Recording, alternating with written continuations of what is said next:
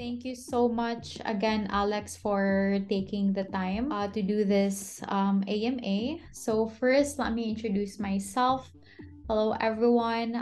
Thank you, guys, for tuning in. My name is Agnes, and I am the Business Development Manager from the Elevation team for Asia Pacific region.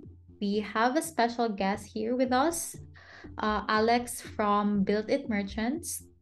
To start things off, Alex, could you please introduce yourself and what you do for Build It Merchants? Like our vision of the future of what a gaming platform should be or could be, and trying to say interconnect, decentralize um, play with developers, and as well like supporting both like gamer and communities that want to build the future of Web3. To create a platform where like people just not only come to just like play, but as well like to develop their personal IDs. That's why we have as well like some incubation site, for example, what we're trying to do, and what we thrive to do, let's say, is just to make like let's say the gaming experience on blockchain more easy for everybody. You don't really to connect your wallet. You can just simply have like a centralized exchange experience, like the same thing. In our case, it's going to be like the choice. You can either like choose like centralized way to play, or you can just like choose a decentralized way to play. You can build your own game with our tools. You can just like connect to developers in order to build a game that you always wanted to build. The idea is just to interconnect every single part of like let's say every single piece that is necessary in order to build a game. Founding, developers, community, gamer. Okay, so if I get it correctly, you would be also offering the tools that Exactly. developers can be used. Yes. Oh wow, that's interesting. And for the gamer side, what valuable opportunities does Build It Merchants open up? What we bring them to gamers like more than other platforms on the market at the moment, including like centralized platform, I would say.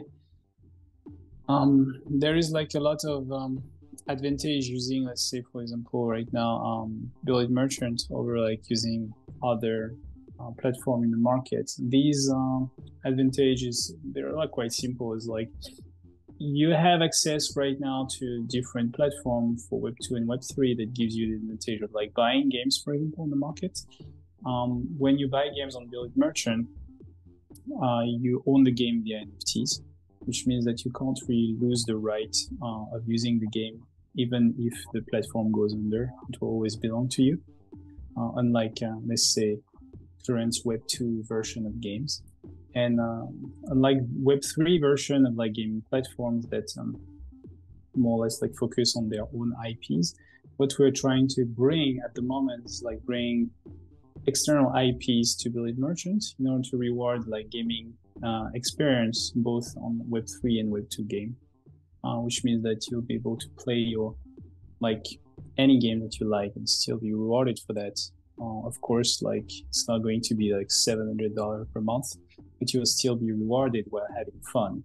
So what we bring is like a fun experience where like you don't choose the game based on the profit that you're going to make, but you're going to make profit by playing the game that you like. Mm-hmm. Thank you for sharing your answer. And what attracted you to explore Elastos for Build It Merchants? What pushed us to actually use Elastos is because first we think that the solution that Elastos proposes basically an infrastructure that is quite robust and with like very good like say security features, right? And a user-centric solutions. From what we saw when we just like went through every blockchain or potential blockchain that we had, is like we thought that at the moment there is a great potential in collaboration and growth for new projects, and we also want to focus, on the privacy aspects of the chain that would just like bring a little bit, like, let's say, better features for our users. Yeah, on top of that, like we're planning to use as well Elastos like for our gaming profile. The gamer profile basically is just like it's just an ID card, right? An on-chain ID card that just like register who is who and the person basically.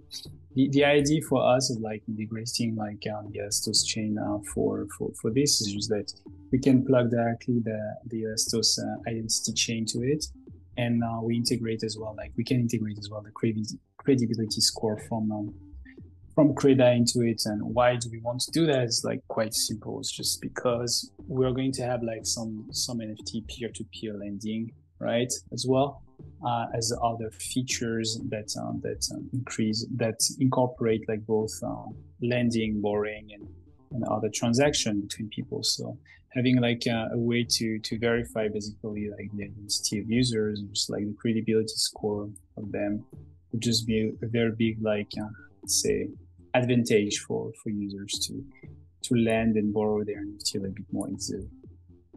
When will the gamer's profile be available? I have the gamer profile in roughly like a month. I think if everything is like going well, probably in beta first, and then it will be like full release probably 2 months later. This is one of being like we are just like putting all the development, like say capability on it. It's taking us a lot of time, but we'll eventually just manage to get that out probably around in a month. Okay, so within the quarter, is that right? Yes, yes. Exciting. We're very excited again to see how that would look like. So yeah, so what does gaming mean to you? And considering the maturity of the traditional gaming, how can Web3 games and developments be improved? Well, like the problem of like traditional game versus like blockchain games, like it's a little bit like David versus Goliath, right? Except that the winner is always Goliath in that case. I would say like the real problem at the moment with like blockchain games is like they are all trying to reinvent the wheel, right?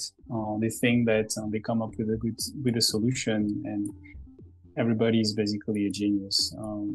It's really complicated to just like build a game from scratch with a team of people who are not very much like equipped for building a game, I'd say, or just never did that before, and raising millions, eventually just like either never launching the game or just bringing an experience that is very subpar to the the Web 2 gaming traditional games. I'll say the only way that I think like games can move forwards and mainly what we want to do in Beam as well is just it's just like focusing on what's working in Web 2, and just trying to plug solutions that exist in Web 3 that would just enhance the experience. I think like a lot of games just simply think they can just like do a 180, on like the games that can just like simply flip Web 2 gaming and just like bring in the past, basically, just destroy it. Just because they reward player like any other things like this, but it's not really the way that the futures will move.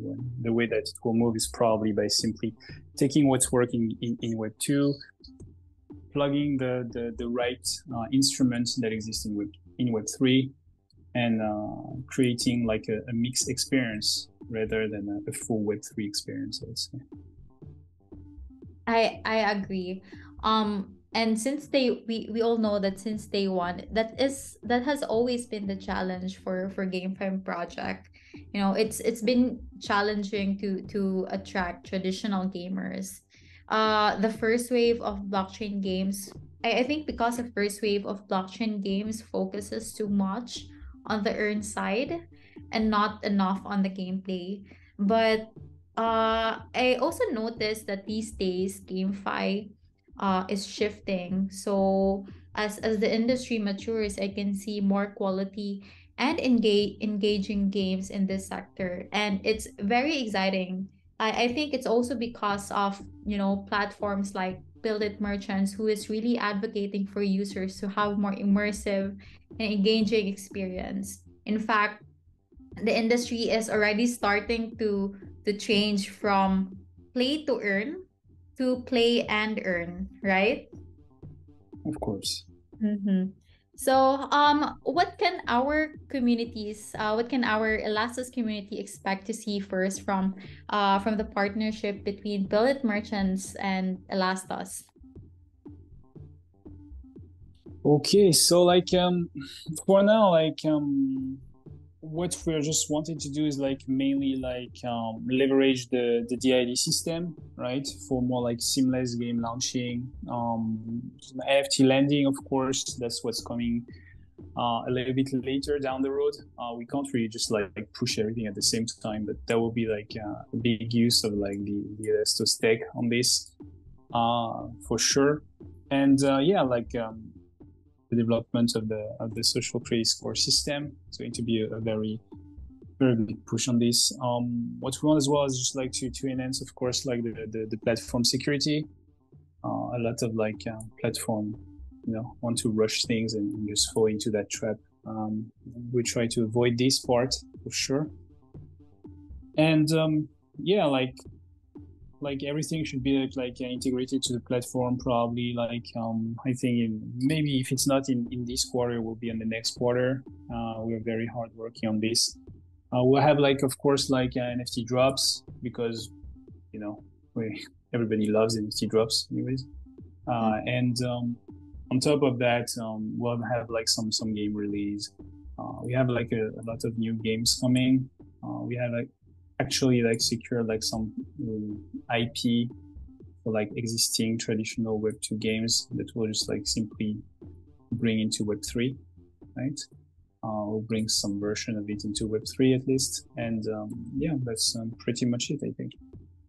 That's very exciting. And yeah, about the NFT drop that you mentioned, this is your Genesis NFT, right? And what would be the utility? So yeah, like the Genesis NFT that we're launching, well, like those NFT will have a lot of utility from the get go, because the idea that we have is we don't want to have an NFT for having an NFT. We want to just really bring those NFT with let's say VIP or privileged feature for the people who just get into them. So I have some platform beta access. You're going to have access to games directly when they're on beta. The games that we both incubate and the game that we actually develop in-house, right? Because we're developing in-house game as well. We'll have additional NFT drop and NFT boost if you want to play two games and you don't own the NFT. There is some barrier to entry in every games that are NFT games. So for example, when you want to play say Sandbox or Axis, you always need to pay some fees in order to be able to enter whatever it is, right? It's in terms of lands or in terms of buying your own Axis, you always have an upfront cost. And basically what we do in game is we just negate this upfront cost simply because we can either lend you the NFT for playing that you can refund with simply the play time that you're going to have, and or what we do is simply just giving NFT boost to players who owns our Genesis NFTs, so they can simply play without bearing the upfront cost. There's subscription, a lot of things are coming, and we're just building we are building very big. Can't reveal everything at the moment, but you can be sure that compared to what is on the market at the moment in terms of benefit for NFTs, we'll probably be on the top, I think. Okay, great answer, Alex. Thank you so much. We thank you so much for your time today. I really appreciate and enjoyed hearing your insight. So for those who want to know more about Billet Merchants, feel free to follow them on Discord and also Twitter. I mean, thank you very much for the opportunity to explain what we're building here. Sure. And we're very happy to have you guys in our ecosystem. Likewise. Thank you very much. Bye bye. Bye bye.